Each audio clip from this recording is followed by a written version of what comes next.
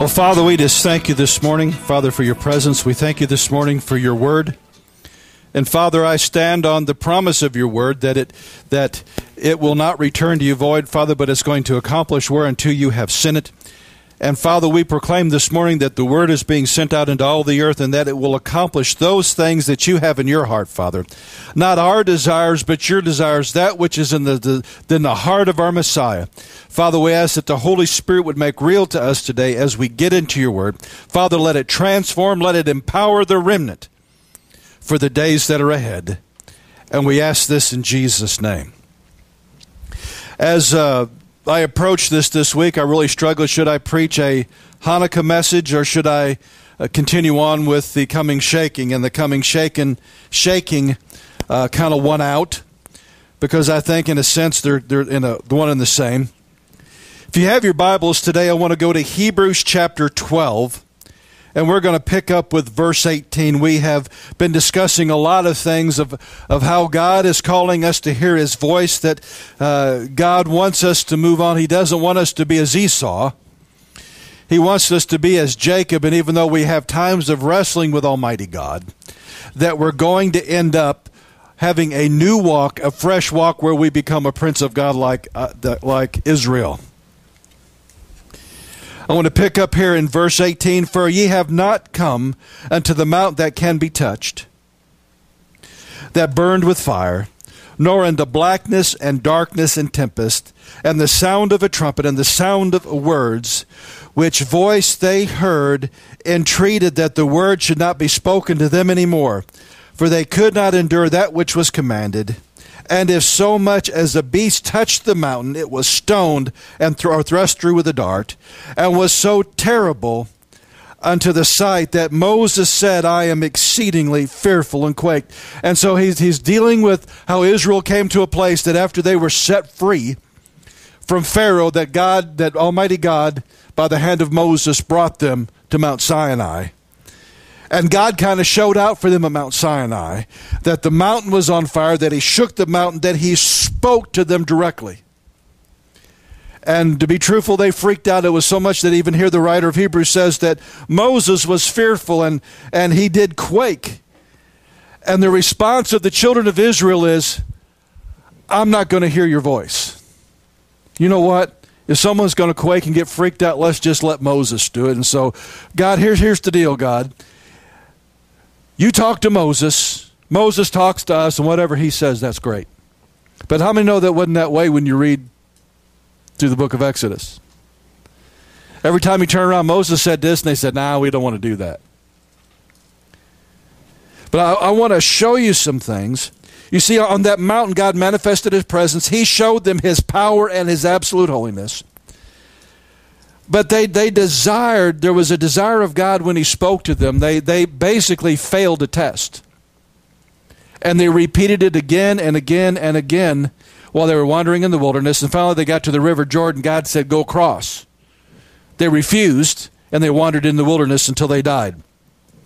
But I want to go to Exodus chapter 19. I want to show you the heart of what God wants to do. What I have found about God is God has his plan. I call it plan A.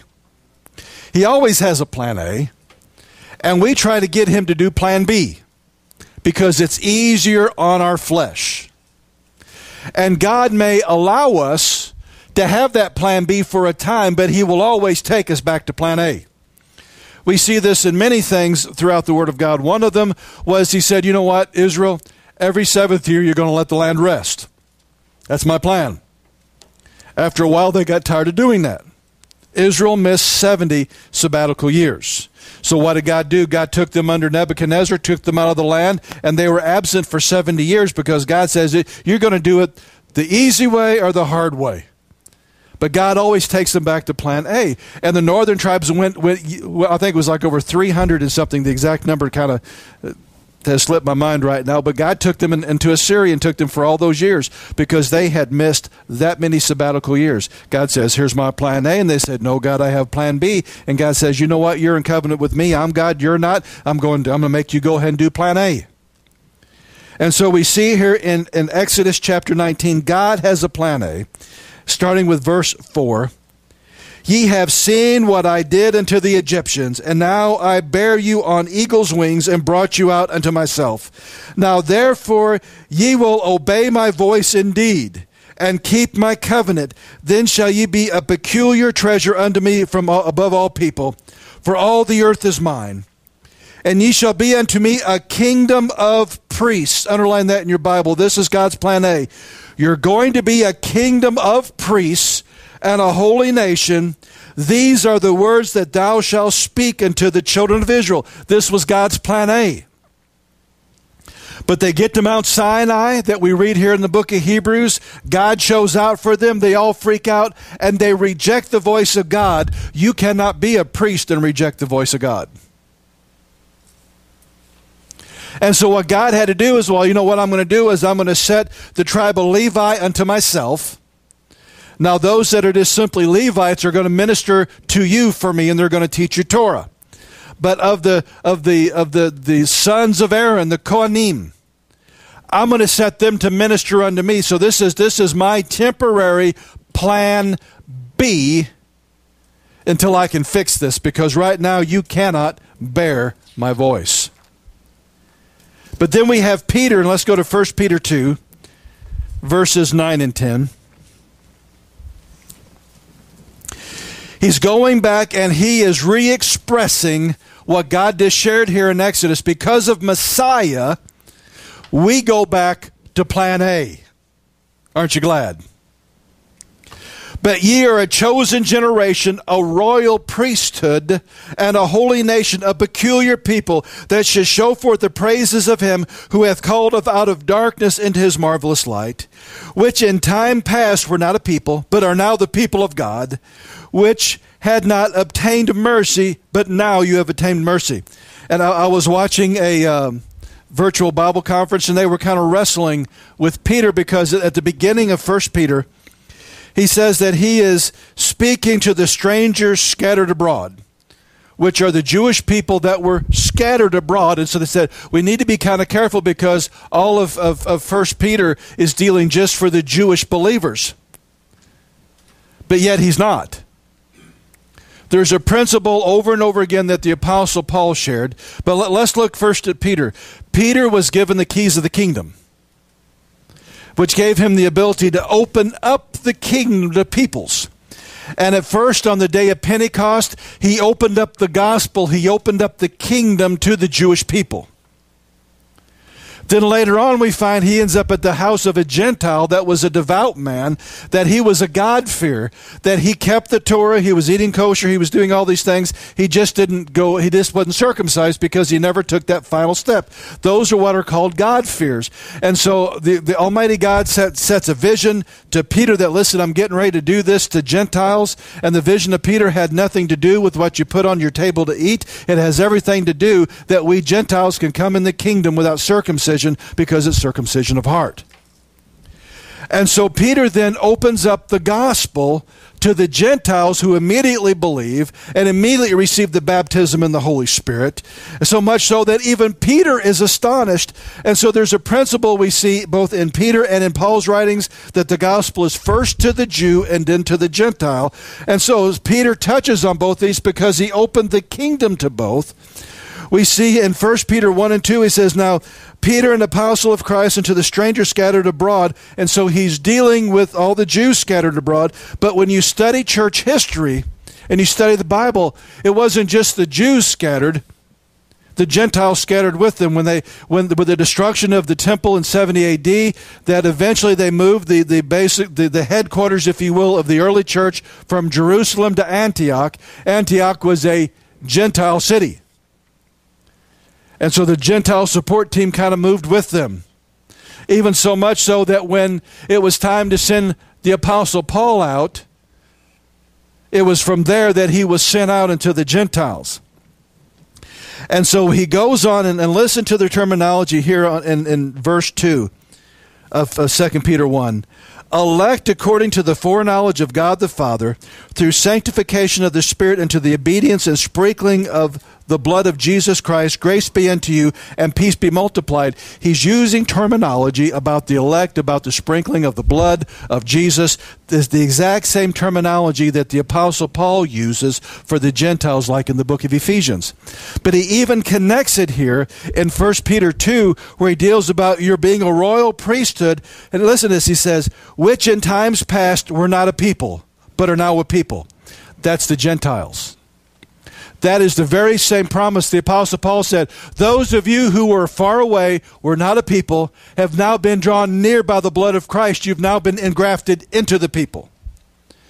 And so he is saying, listen, both Jew and Gentile, because of Messiah, you are being brought into becoming a holy spiritual nation. And that you are a royal priesthood. That all of us have been entered into the priesthood.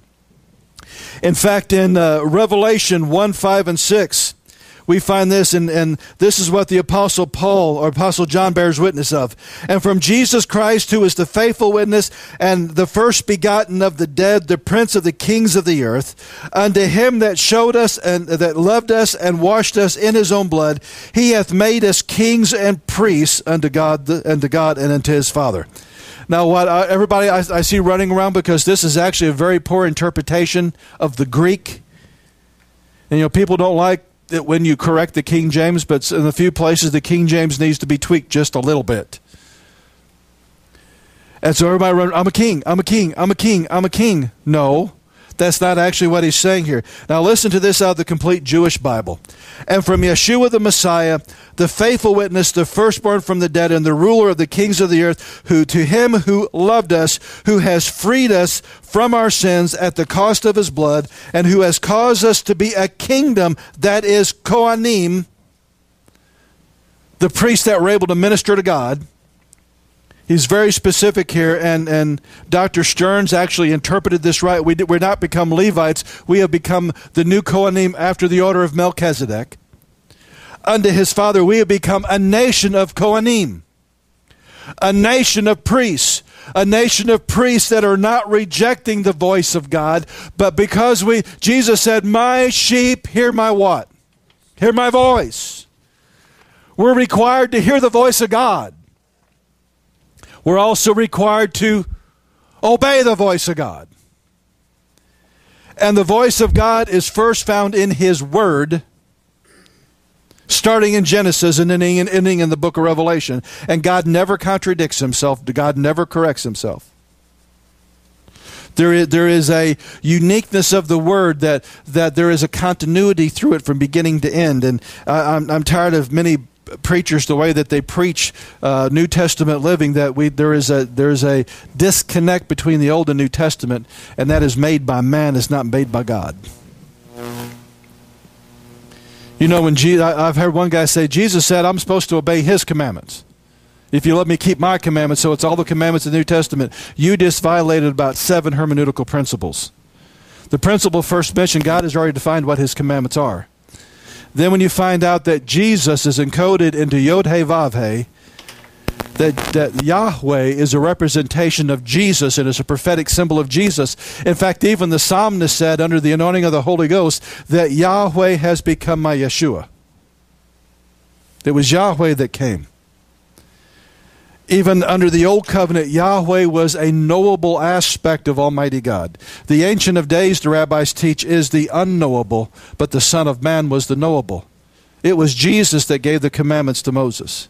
It was Jesus that freed them from the Pharaoh. It was Jesus that parted the Red Sea. It was Jesus that poured out the plagues, just like it's going to be Jesus pouring out the plagues in Revelation. Same thing. So he has called us to be priests. Now let's pick up back here in Hebrews chapter 12.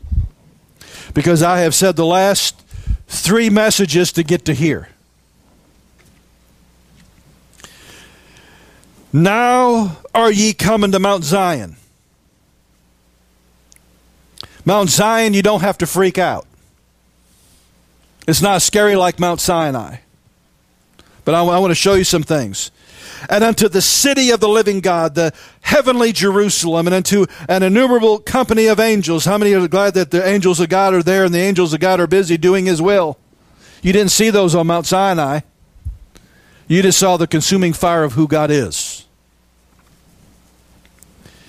And to the general assembly and church of the firstborn. That's a whole teaching right there.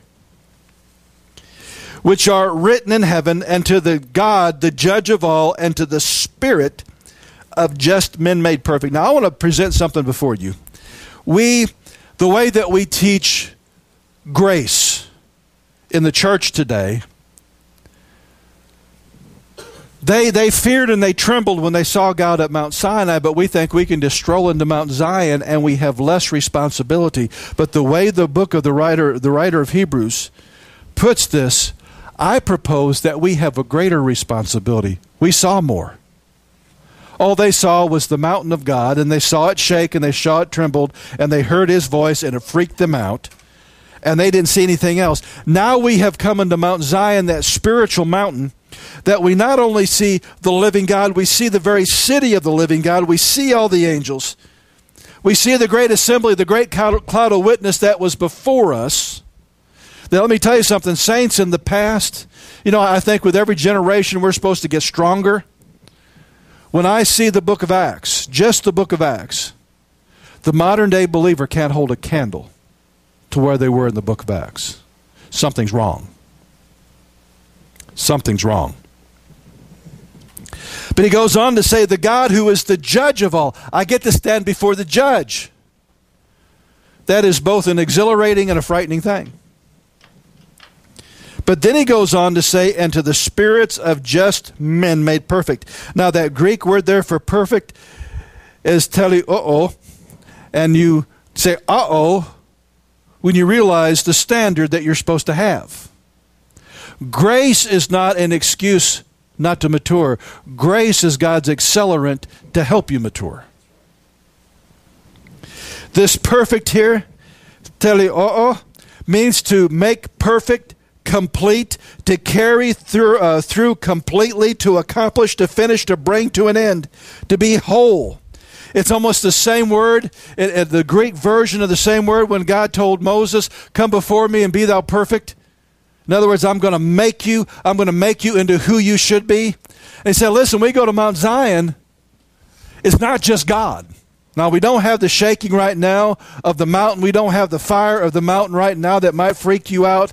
But you know what? The grace of God allows us to go beyond Mount Sinai to see Mount Zion, to see the holy city of God, to see those that have gone on before us that have reached perfection, to see the holy God who is the judge of all the earth, to see all the angels.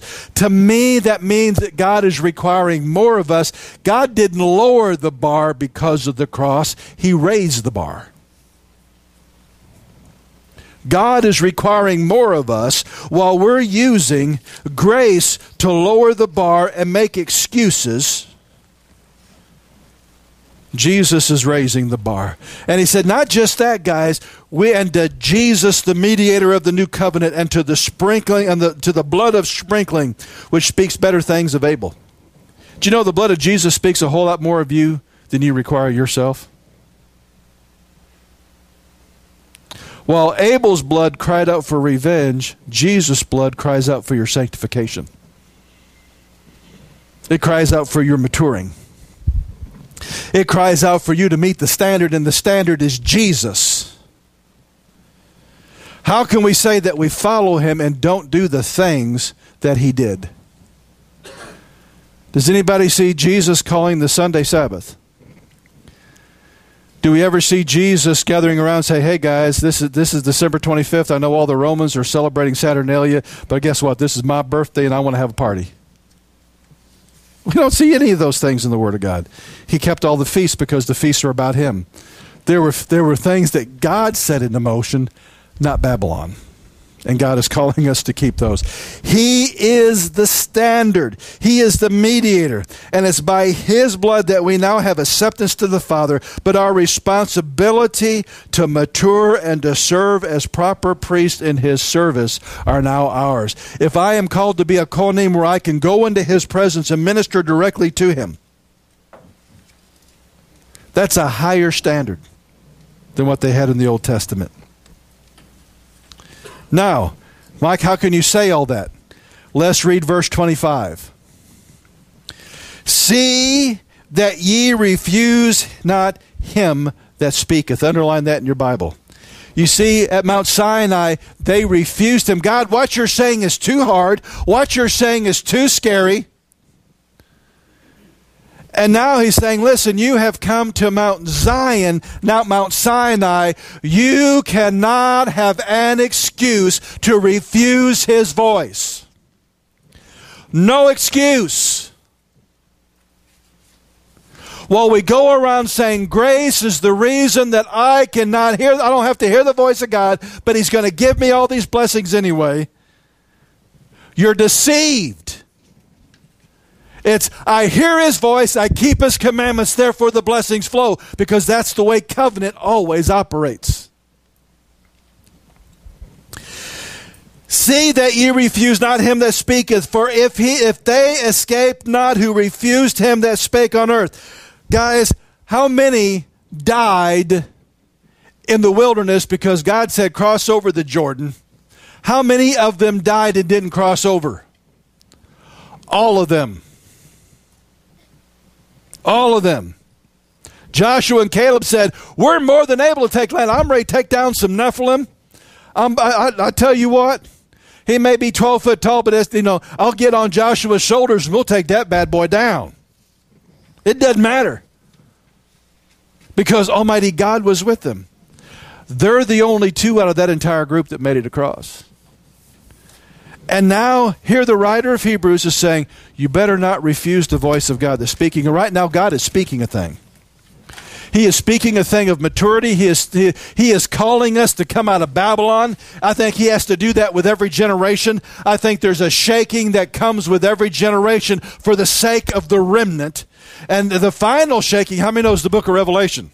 You get in the book of Revelation, there's all kinds of shaking going on. But unless you as a generation know how to yield to the shaking of God in your generation and hear the voice of him who speaks, you're not going to make it through. One of the things in the dialogue some of the dialogue that I had going on with Facebook this week, I finally had it and I said, you know what? It's time to put on our big boy pants. Let's quit trying to explain away the word and start doing the word. Let's start hearing the voice of God and doing the voice of God. And I tell you what, the first thing he's going to do, how many want to be empowered by God? The first thing he's going to do is he's going to give you a hammer and a nail. And he's going to say, you want my power, you better learn how to crucify the flesh. Quit using my gospel and the grace of God as an excuse. It's supposed to empower you to get rid of that stuff so I can put on my newness in Christ. And my newness in Christ is an obedient son, is an obedient daughter who is faithful in my priesthood. And I will do what he says to do, no matter how much, if the world says go left and Almighty God says go right, I will be that strange critter that goes right and leaves the herd behind, because a herd mentality will send you right to the butcher. It always does. I choose to follow the shepherd, never the butcher. It says, see that ye refuse not him that speaketh, for if they escape not who refused him that speaketh on earth, how much more shall we not escape if we turn away from him that speaketh on the earth? A lot of the body of Christ is beginning to wake up to the fact that we're going to be going through most of the tribulation period. Now, I heard Rob Skiba on a video last night. He says, I think Babylon's going to be destroyed in one day, so all the bowls are going to be poured out in one day. I tend to believe they're going to be poured out in 10 days during the 10 days of awe. So for you, the tribulation period is shortened by 10 days. Our job is to make it until the very ultimate Feast of Trumpets, where that last trumpet sounds. The only way that you're going to make it is you got to heed the voice of him who speaks. One of the things that we find out in nations like in communist Russia, do you know how a lot of believers thrived and survived? And the same thing in China? God would say, go here, and they go here. God would say, don't go there, and don't go there. I've talked to Russians that said, how do you guys, because one of the things that we asked, I was a GI, young GI in the military, and we had some guys come over. I was stationed in Würzburg, and so we had some guys were able to get out of Russia, and we're sharing with the missionaries, and I said, how did you guys broadcast that you had church, and the KGB didn't find out about it? He just smiled. He said, we told them to pray. We knew they were believers if they could hear the voice of God, and they knew where and when, because it was always different places at different times.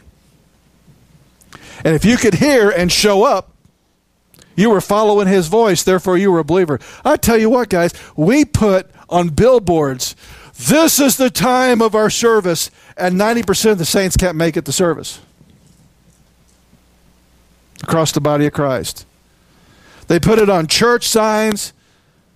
I've seen ministries that are frustrated. It's like, we gave you bulletins, we mailed you direct mail mailings, we texted you, we emailed you, and then your excuse was, I didn't know when the meeting was.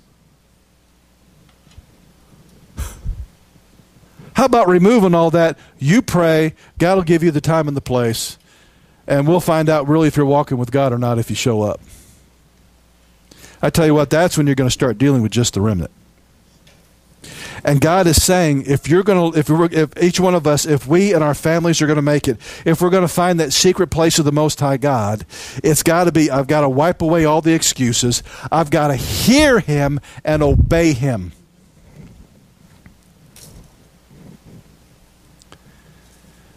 Oh, let's pick up here at verse 26. Whose voice then shook the earth, but now hath he promised, saying, yet once more I will not only shake the earth, but also heaven. And this word, yet once more, signifieth the removing of those things which are shaken, as of things that are made, that those things which cannot be shaken may remain.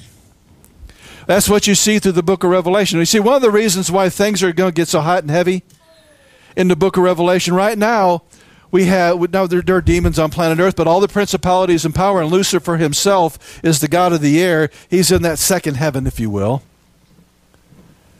God's going to clear that place and drive them all to earth. We see in the book of Revelation, he's come down and he's now wrathful because now it's now that he has been kicked out of the second heaven. And by the way, I think he has been kicked out of his access to the third heaven. He can no longer be the accuser of the brethren before the throne. God says, you know what? I had enough of you. Don't let the door hit you where I split you. I've had it. I've had it. My saints are finally grown up and they have started praying the right things. And now their prayers are coming up and they're accusing you. Which gives me the legal right to tell you there's the door. Once that happens, we see that in the book of Revelation, that is when all hell breaks loose. And all of a sudden you see Apollyon being raised from the pit and this transgenic horde being released that cannot touch those who have the name of God in them. But those that have the mark of the beast get tormented to the place that, even though that, and there's a possibility that those that have received that, they either have extended lives or there's some of the very elite that could actually have reached immortality without God, when you understand what transhumanism is trying to do. And now God says these things afflict them to the place that they wish that they could die and can't, that death won't even touch them. That's why the book of Revelation says there's some of them that will be thrown alive into the lake of fire when Jesus comes back. But he's telling us we have got to learn, get rid of the excuses that when God does a shaking in my life, it is to shake away, rattle away the things that aren't of him, that I have taken comfort from Babylon. And as I listen to him, I will have things established in me that cannot be shaken. Now, I have said all this to finally get to verse 28. Wherefore we receiving, now it's not past tense, it's present tense in the continuous state.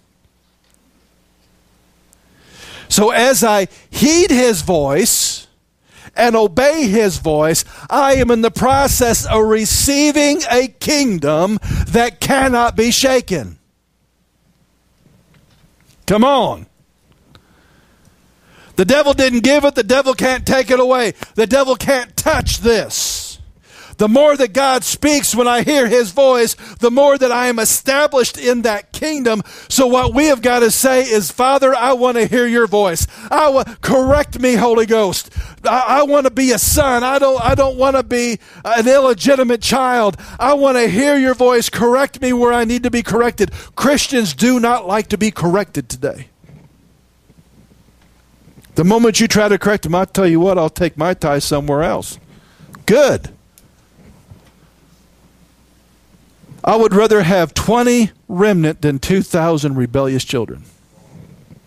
Now, you can build a pretty good-sized church with the rebellious children, but what you end up doing is you start doing the same thing that got the Levites judged. In the book of Malachi, they preached what the people wanted to hear, not what the people needed to hear. And we have a lot of ministries today that are built around what the people want to hear. We have apologists that are protecting what the people want to hear. You better be worried about what Almighty God wants decreed. It says, wherefore we are receiving a kingdom that cannot be moved. Let us have grace.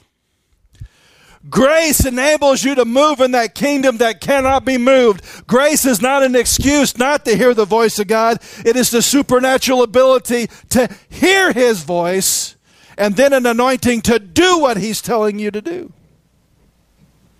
Boy, have we perverted grace in modern theology today.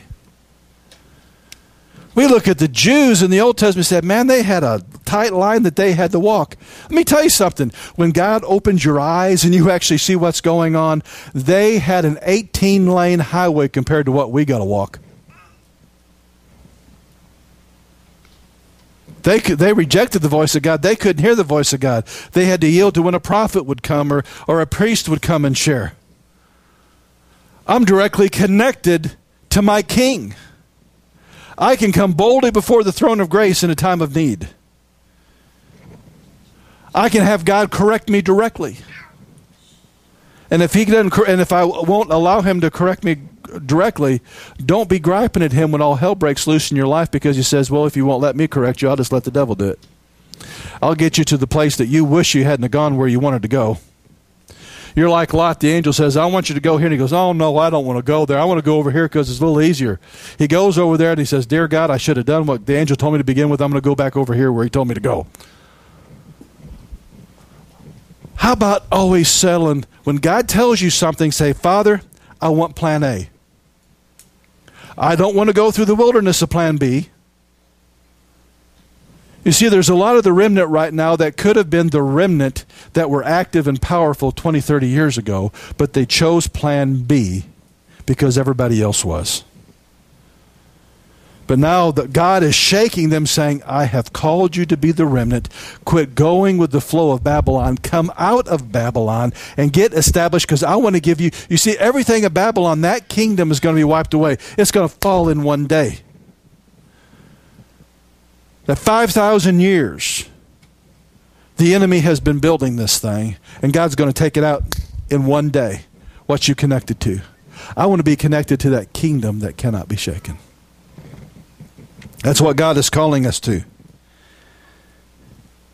He says, whereby we are receiving a kingdom that cannot be removed, let us have grace that we may serve God acceptably. Acceptable to who? The Baptists, the Assemblies of God, the Charismatics, the Pentecostals, the Dominionists. Who are we supposed to be acceptable to? Heaven. To Almighty God. That comes in line not only with his throne as judge, but with heaven, with that holy city, with all the angels, and those that have gone on to perfection before us.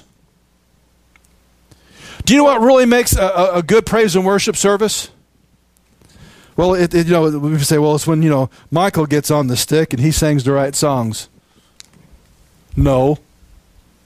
It's when the songs and the state of our heart come into line with what's going on in heaven, and heaven and earth match. When God is saying, this is what I'm doing, and we enter in because we're following the Holy Spirit, when earth lines up with heaven, there is a conduit established, and the power can flow. But as long as we're doing our own thing over here and heaven is lined up somewhere else, you can never get that connection. Now, you may have a good cry fest. You may have some emotional release. But I am tired of seeing people, historically I've seen for decades, that have this big emotional release at the altar. They'll go and they'll cry and they'll wail and it's just one big snot ball from one end to the other. Or they'll jump and they'll leap and everything else. But when they leave the church service, they're in the exact same position they were when they got there. You did not connect with heaven. You connected with your emotions. It was a solical exchange, and you had a bunch of emotions that may have been some psychological thing that the devil pulled on your emotions, but you weren't connected with heaven, because if you connected with heaven, you'd have walked out of there completely different. You would have wrestled with God and yielded, and he would have changed your walk the same way that Jacob moved from the conniver to the prince of God. And from that day forward, his walk was different. But it says we have got to serve God acceptably. Look at the rest of this. It's almost like we're at Mount Sinai with reverence and godly fear. Because here's the reality. The Jews had, within Torah, had a wide berth that they could go, and Babylon was either side of them. But what did Jesus say? He talked to those who had this kind of path, and he said, narrow is the way. He talked to those that were used to walking that 16-lane highway that was Torah, and he said, you know what, with what I'm getting ready to do, I'm going to put my spirit in you. Now am I going to put my spirit in you, then I'm going to move you beyond the written Torah, because now the purpose of my spirit is to write my Torah, the same Torah that Moses gave, on your hearts, so that you do it from here, so that when you read the commandments of God, that your heart is in alignment with what I have written. And so the pathway went, whoop. And what we're being taught is that the New Testament church now has a 147-lane highway because of grace. But yet Jesus says, wide is the path that leads to destruction, not Mount Zion. Brother, you had to bring up the Word. You just had to bring up the principles of God. Yes, I did. Because this is His stuff, not your stuff. I want to move in that kingdom that cannot be shaken. I want to get to the place where I'm recession-proof, I'm plague-proof, I'm pestilence-proof. There's a level that we can walk that we're not walking in. But you have to mature to that place by yielding to the process. And we have got to come back to the place that my service to God is acceptable, because I do it with reverence to Him and godly fear. Why? Let's look at the very last verse here in Hebrews 12. He brings us back full circle. For our God is a consuming fire. You know why I think the writer of Hebrews did that? Because he said, you know what? He said, you don't understand with what's coming. God shook Mount Sinai. He showed out to the place that even Moses called down plagues on Pharaoh. Moses held out his rod and he saw God split the Red Sea. But when he got to Mount Sinai, he was expecting this little burning bush. It's like, come on, boys. I want you to see this burning bush. Man, that's really cool. And he got up there and God showed him a burning mountain. And Moses quaked and trembled and said, I'm exceedingly fearful. When we get to the book of Revelation, God takes this planet and the second heaven, where all the principalities and powers are, and He shakes them all. And while He's shaking them, He says, what I'm doing, Christian, is I'm giving you a kingdom that cannot be shaken. I will only shake Babylon. And if you come out of Babylon, you're going to be receiving a kingdom that cannot be shaken. For our God is a consuming fire. How much is He a consuming fire? That one day after the millennial reign, and I believe in a literal millennial reign, the kingdom of God today is not about taking control of government. Now, it's beneficial if you have righteous men walking with God in government. But what I have found, and what is biblically true, is if men are walking right with God and walking in reverential fear, you don't have to have 10 million laws on the books. They self-govern according to the Word of God. Only men that are not walking with God, that have a heart of rebellion, do you need to have 10 million laws on the books?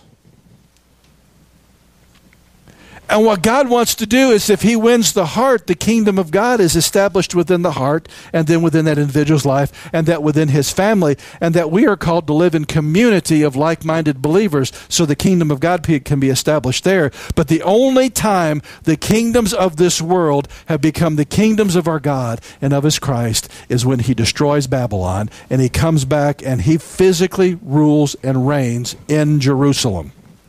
And the Word of God is quite clear. He's going to reign there for 1,000 years. After he's done with this, our God, who is a consuming fire, will consume this universe.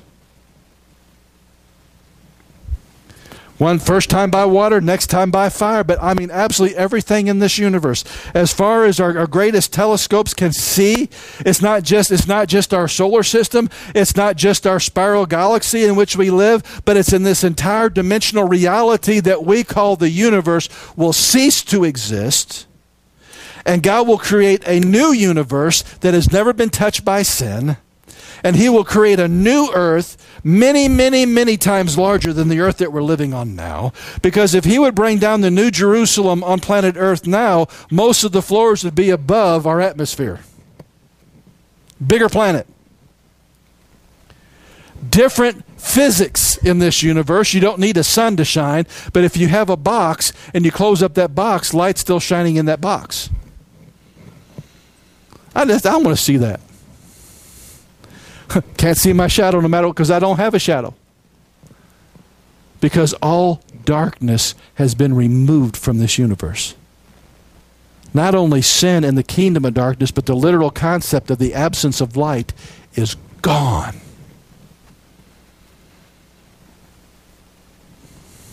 That's compelling to me. So God is calling us, and we got to. I remember when Mary, when she came out of her depression and she was learning how to hear the voice of God, she was determined that she was going to hear it. And one of the things she says, I'm a sheep and I'm not a goat. And she wrestled and wrestled and wrestled until she got herself aligned with heaven.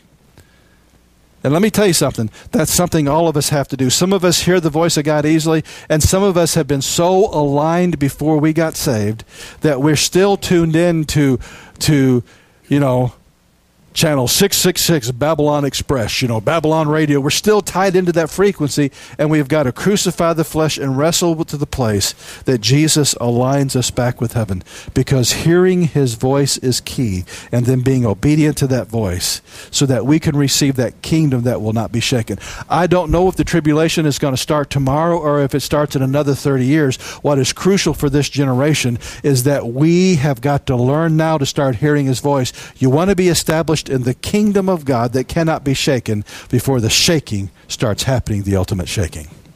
And God, give us your ability, your grace to enter into that kingdom. Let us shirk off Babylon and reject anything that smells of Babylon and only line ourselves up with words. Sola scripturis. And we are called out of the kingdom of darkness and everything associated with it into the kingdom of light. Father, I thank you for your word. Father, I ask that you would loose an anointing on us today. Father, we choose to enter into Mount Zion. And Father, we ask right now that the blood of sprinkling, the blood of Jesus would cover every place in our lives. Father, that it would cover every doorway. Father, that it would cover our mistakes, that it would cover our misalignment with the kingdom. And Father, I ask right now for grace, that every place the blood goes, that the grace of God would realign us to heaven and heaven alone. We want to hear not the voice of the flesh, not the voice of Babylon, but the voice of our Father who is in heaven. And Father, we ask that you would give us the grace to hear, and that you would then give us the power of your Spirit to obey your voice and your word. Father, speak to us in our prayer closets. And Father, I ask right now that a fresh anointing would come on all of us, that you would speak to us out of your word, that the word of God would become alive to our hearts, and that our spirit men would soak it up and receive strength to walk in this new kingdom. And Father, we thank you, we praise you for it. In Jesus' name.